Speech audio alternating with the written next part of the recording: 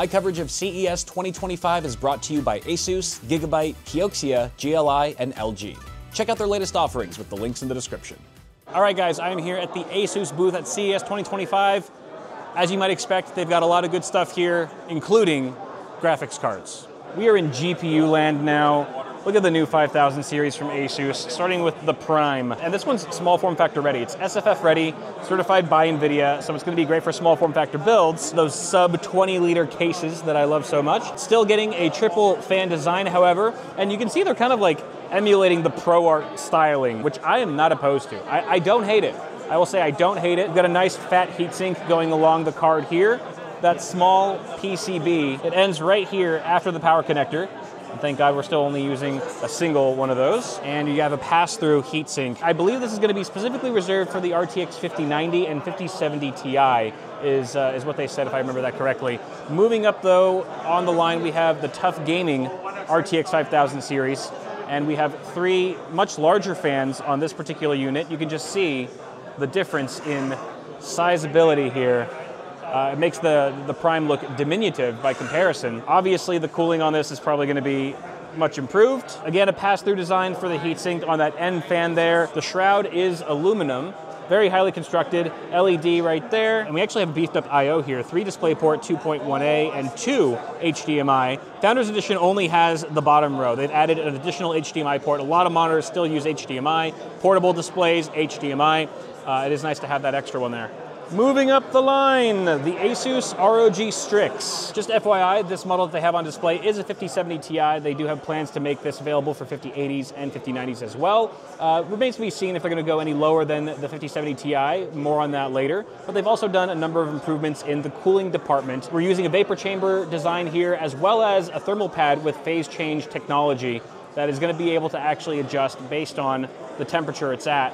It's just going to optimize everything, and they're making that available not just on the super high-end GPUs, but even for something like a 5070 Ti, perhaps even a 5070 as well. So it's nice to see them giving some love to the entire product stack. Triple fan, of course. Very nice two-tone. They're going with more of a two-tone design, and I'm here for it. You've got the sort of silvery aluminum side and the sort of clear. It's a little plasticky, but it does kind of give a nice transparent view into the card. You can see that beefy heatsink right underneath it. I believe the strip here lights up when it's powered on. Next to the power connector are also 2 PWM 4-pin fan headers. Nice to have. Beautiful backplate, blacked out, and another pass-through heatsink there on the end fan. Do we get the extra HDMI? Yes, we get an extra HDMI port on here as well. Dual BIOS switch. Heck yeah, you can get in there, do your overclock settings. Something goes wrong, card won't boot, boom, switch it over to the other BIOS. You're good to go. The ROG Astral RTX 5000 series. Astral is a new lineup that I am just now hearing of. And this is going to be, it's not replacing Matrix, but it's kind of Matrix-esque. And they're planning to have Astral cards appearing in future generations. This generation and the ones beyond it. Matrix kind of gets like a every other year or every other generation treatment. You don't always see it for every new lineup. Astral is going to be a bit more consistent with its releases. And this card is absolutely massive. First of all, you can see that there's actually a fourth fan. There's a fourth fan on the backside where the backplate is. And this is actually oriented in a pull position. It looks like it's pulling air upwards. And then this one is pushing air inwards. So we effectively have a push-pull design on this section of the heatsink, allowing for greater heat dissipation and for the design of the actual aluminum fins to be closer together. These are able to be more densely packed in because of the additional airflow coming from the duality of these two fans. I love how they went blacked out with the aluminum heatsink. I could have sworn that they were blacked out on the last gen ROG Strix models, but I stand corrected, they were not. This gives it a much meaner, more aggressive look that I'm really loving so far. Of course, you have the 12-volt high power connector, 16-pin, and dual 4-pin PWM fan headers. On the backside, you do get that additional HDMI port, and it's just a massive card. This looks to be about, I should have looked at the thickness. This might be a 3.5 to 4 slot card, so adjust your expectations accordingly to that. I will say, everyone was very excited, me as well, when Jensen held up the Founders Edition 5090 and we're like, oh my God, it's so slim. It's only 2.5 slots. But then I realized, well, what about everyone who bought a massive case for their 4090 and now are worried that the new GPU is going to look extremely diminutive in such a huge case, well, ASUS has you covered there. You don't have to worry about it. If you want bigger is better, if that's your mentality, if you want a GPU that's going to scale with the rest of your build, this is an absolute behemoth. It looks fantastic, and I can't wait to put it on the test bed. And this bad boy is the ROG Astral LC GeForce RTX 5090. This is a liquid-cooled 5090 card. You can see the tubing goes to this 360mm liquid AIO, this 360mm radiator, triple fan design. You got a fan on the VRM right here. Absolutely gorgeous cosmetics. Attention to detail could not be better. An absolutely stunning card that is coming very soon. Actually, I believe this, as well as the other Astral, are going to be launching this month along with the Founders Edition 5090 and 5080. So expect to see these extremely soon for probably eye-watering prices, but you get what you pay for. First motherboard of the day, ROG Crosshair X870E Apex. Wait, hold on. X870E Apex? That would mean that we're getting for the very first time an AMD board on the Apex line. The Apex line from ASUS indicating that this is an extreme overclocking motherboard. Previously, the Apex line was only available to Intel users on Intel platforms, but no longer is that the case. If you want to do some crazy overclocking and break some world records, this is your boy for Team Red users. Backplate? Actually, I don't think there's ever been an Apex board, Intel or AMD, that's had a backplate on it. AM5 socket, 2 DIMM slots, a DIMM.2 slot, plenty of power connectivity, your 24-pin for your ATX, an additional 8-pin for more supplemental motherboard power, dual 8-pin EPS connectors for your CPU. I believe they've already broken some world records with this particular board as well. ROG Maximus Z890 Hero BTF. The Hero gets the BTF treatment.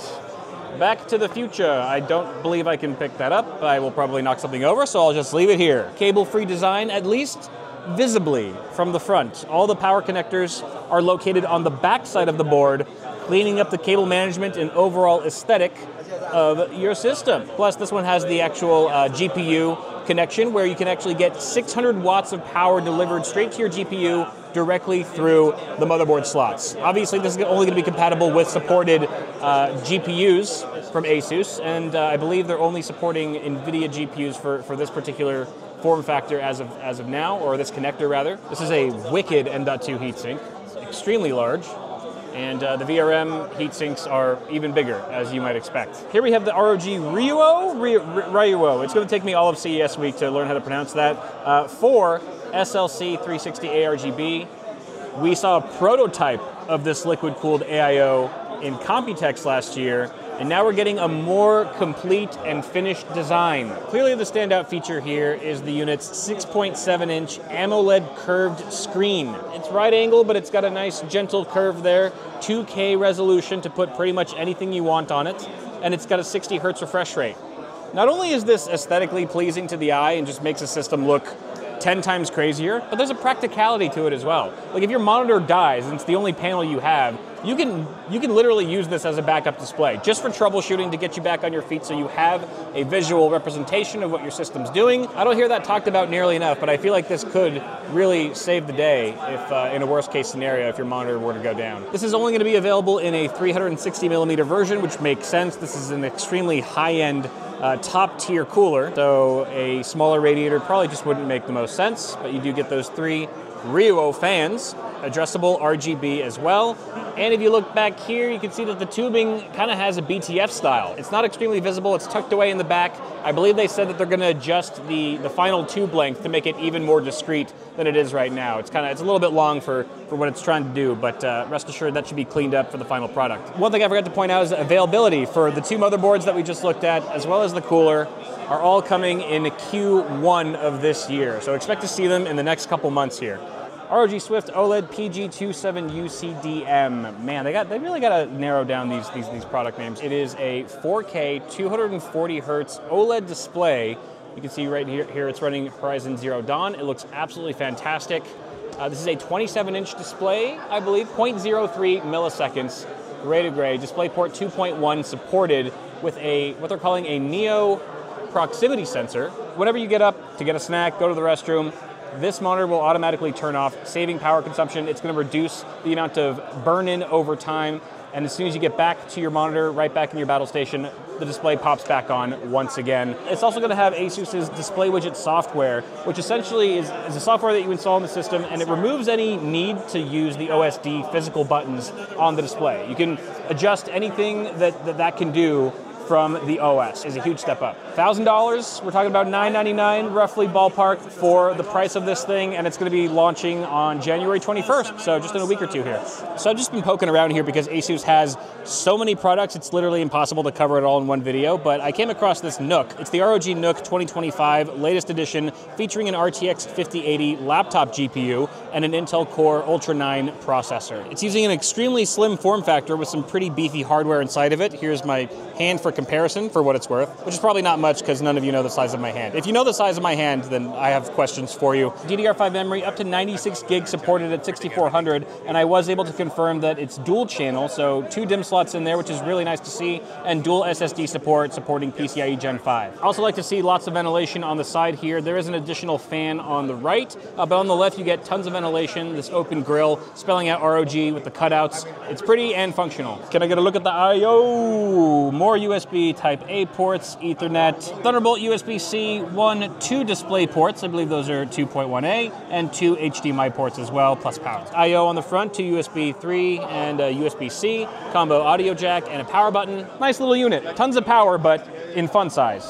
That's going to wrap it up for the ASUS booth here at CES 2025. Thank you guys for watching my coverage. Stay tuned for more of it coming really soon, and I'll see you guys in the next video.